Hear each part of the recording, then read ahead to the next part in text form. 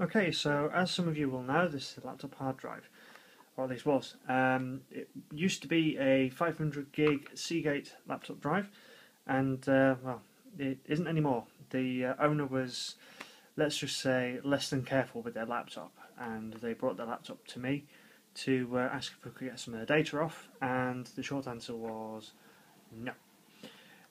When I got the drive, it actually just was clicking and whirring. I tried a few different tricks to try and get it to read, and well, at the end of the day, it just wouldn't. I suggested that they take it to a professional recovery company, to which they said no, that would be too expensive. So can you destroy the hard drive for me? So that's partly why we're here. But in the process, I just want to share with you the anatomy of a hard drive. So in the middle here, we've got the spindle. Now that spins the actual platters. They're the discs themselves, which hold all of your information.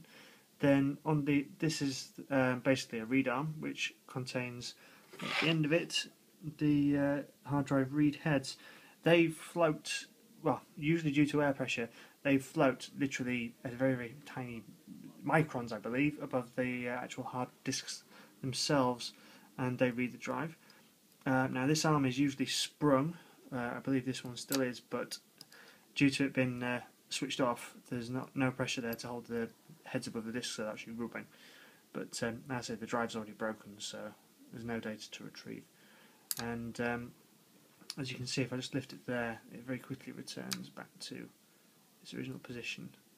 Now that is so if the power is lost to the drive, it will automatically park itself, so that say you're using a laptop and the battery goes dead, you can quite happily take your laptop away, knowing that the user wouldn't know, but the head for the hard drive ends up in a safe position, so that as the hard drive gets moved, it's not somewhere where it's going to get knocked and damage the actual discs themselves.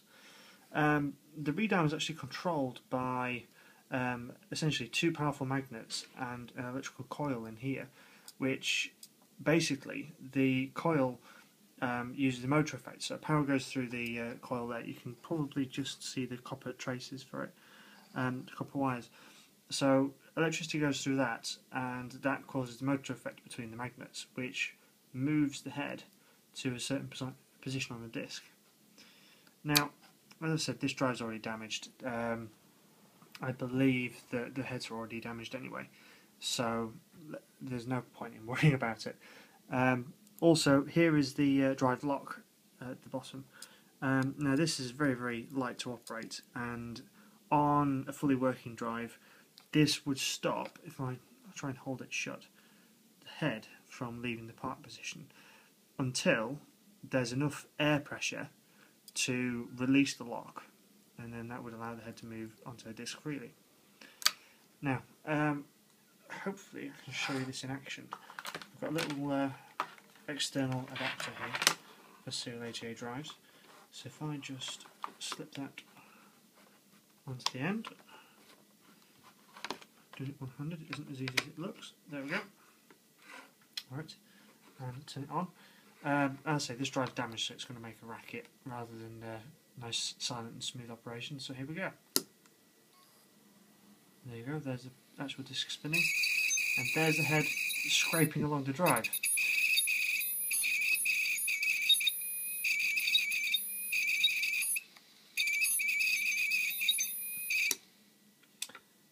So that is the essentials on how a hard drive works.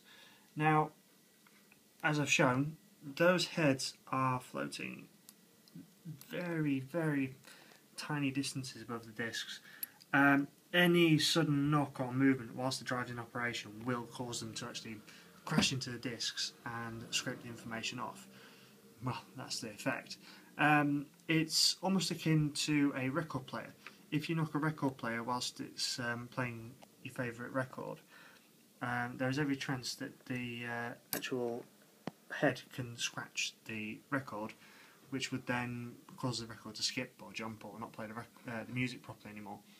With a hard drive, the head crashes into the disk and just scratches the surface, which damages obviously would damage the way that the disk operates, and in extreme cases can damage the head so that it won't read anything at all. but for the most part it would actually damage the disk and stop it from reading bits of information. So that is why you should always at least put your laptop into standby or shut it down before you put it in a laptop bag and take it away.